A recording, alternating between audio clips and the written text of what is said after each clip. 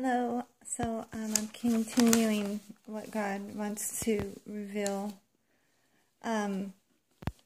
So we were talking about fake Christians will be judged. They are the tares mixed within the wheat. These Satanists, which Satan, Lucifer, and the devil are all one. He's the light bearer. Jesus is the true light. Lucifer, the light bearer, the devil, Satan is all one, the dragon, all one person. But it's a spirit person, because the Word of God never says that he became a man. He said that he fell as lightning. And it's because he comes in the spirit world and all of his demons follow him, which is spiritually speaking. Now, we don't search spiritual things, but we believe in the Son, that he came, and became a man. Now, the difference is with us, the Holy Spirit is with us and in us. With Jesus, he was the Holy Spirit. He was a man also, born of a woman. Whereas the Antichrist, Jesus said that there are many Antichrists, but one will come. Well, we know that Hitler was an Antichrist. We know that many people are Antichrist in this world. Freemasons and Jesuits are Antichrist. They don't believe that Jesus came in the flesh. They reject the cornerstone, which is Jesus. They're the ones that the Word of God talks about. Jesus showed me that the Antichrist was never made into flesh. He possesses someone fully, but he possesses many men. And these men use their hands as a tool to put people under a spell using witchcraft. They go to groves, research Bohemian groves. These elite go to the groves, just like in 2 Chronicles 33, God rebukes them. These men follow the philosophy of man. They are very into spiritualism. They're the princes of Baal. They're the lions. You know, in the Word of God, it talks about the lions, the princes. But really, it's the spirits that are around them, because we fight not against flesh and blood, but against principalities and powers. And these powers are in high places in government, in wealthy people.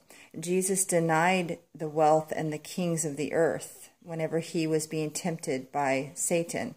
God tempts no man. But Lucifer, Satan, well, Satan and the devil are just titles. Lucifer, he's basically a deceiver, a lying spirit.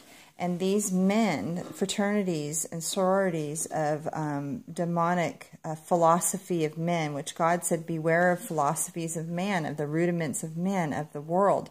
He said, beware of, don't follow after these things and man's traditions. These are men who follow tradition all the way back to Nimrod and the Tower of Babel. And these men have legions of demons in them. And they have spiritual feelings and euphoria and just a feeling of spiritualism. They leave their bodies with their spirits. They do blood rituals and different things in secret. But in public, they look like these well-dressed people who are doing really charitable things, or really good men. And that is a total deception, which Satan is a deceiver and a liar. And he is double-minded.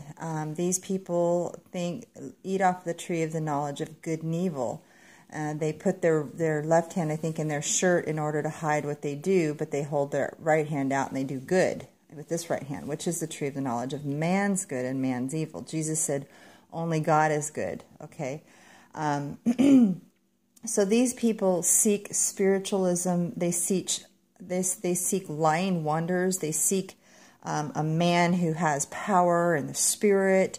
And a lot of Christians seek those things too, wrongly, because those things can get you caught up in witchcraft. That's witchcraft. Jesus said the only thing we have to do is have faith and believe and follow him and do what the Father says. That's not he never taught seeking a feeling or an emotion or a higher thing. He cried with, yes, he cried with Mary and the ones that lost Lazarus whenever he died. He cried. But angels can deceive and do, because Jesus was a man and he had human emotions and he helped people and he loved people. But the beast that comes up out of the earth sounds like a lamb but has two horns, but is a dragon. This is them, okay? And they get themselves in our mind. Our will, our emotions. They mess with our emotions by showing us war on TV or the threat of war, or, fighting Democrat versus Republican, or race baiting us, or, using technology, or all these things. It's trauma-based mind control. And it says in the Word of God that Michael and his angels fought the dragon. In the spirit world, they're fighting. There's things going on.